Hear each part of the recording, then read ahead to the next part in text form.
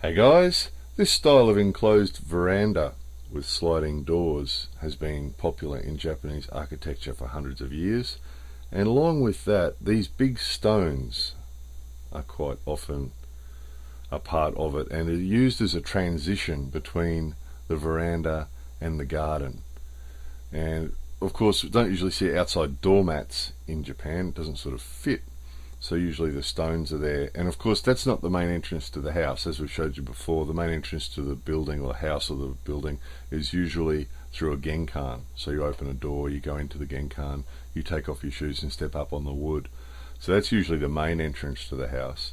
And these verandas is usually not the main entrance, but it is an area they sometimes use, people sometimes use to come in and out, or sometimes just a nice place to sit, where people sometimes sit on the veranda there with their feet on the big stone. So obviously the big stone is sort of seen as clean. Usually it wouldn't usually sit there barefooted, but it might be a nice place to sit with a pair of slippers or something like that, with the feet on the big stone and sit there. And there's beer commercials on Japanese TV showing people doing that. That's actually a common beer commercial, the middle of summer, and people sitting on the veranda with their feet on the big stone drinking beer. So quite common. And then there's a whole variation of how this is done and the styles. So for example, in a sort of a simple house, it might just be a big basic rock like that one, but in a more expensive house you might find it's a big spectacular one. We went to a house one time, actually we showed you the village in the mountains with the snow, we showed you once before, and there was a house there that used to belong to the leader of the city, like the city mayor.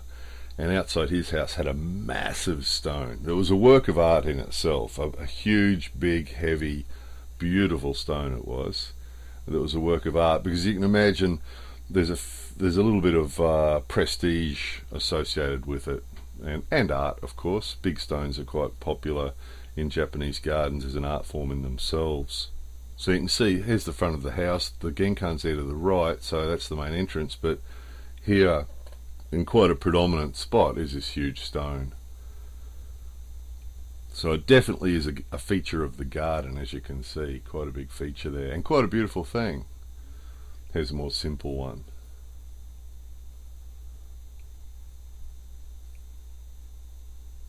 So very much like a stone doormat, but also sort of just like a place to sit.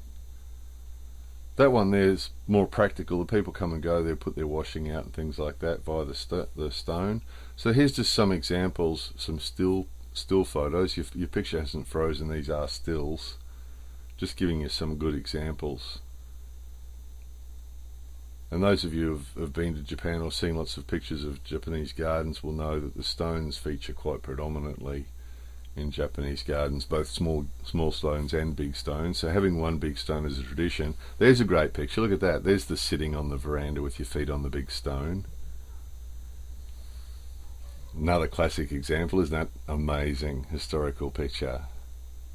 Sitting there with on the veranda, some people with the feet on the stone. And this is a model of the Totoro house. We're talking about Totoro recently, and you can see the same thing there. There's actually a scene in Totoro where the people were sitting with their feet on the stone, eating some food. So it's a very sort of interesting part of Japanese culture. In some cultures, maybe sitting out on a veranda or on a chair might be a sort of a popular thing to do, whereas here this is sort of the Japanese equivalent, just sitting on the wooden veranda with your feet on the big stone outside.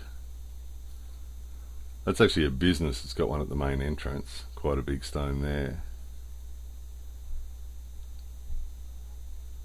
So again, modern houses too, we're showing you newer buildings here, and it's in a traditional style newer house.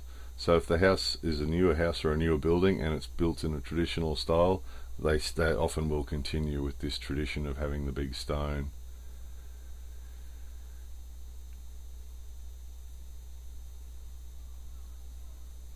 Something simple, but there's something beautiful about it, isn't there?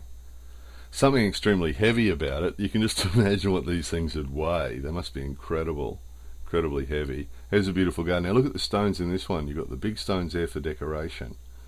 Beautiful. And then at the back, that one at the back you can see there, that's actually the stone, the stepping up onto the veranda stone there. So So you can see it's part of the transition with the garden, between the garden and the house. That's a beautiful place, that one. That's a new building, that one, new house, but it's being done in the traditional way. Isn't that beautiful? Anyway, hopefully somebody's found that interesting. More videos coming soon.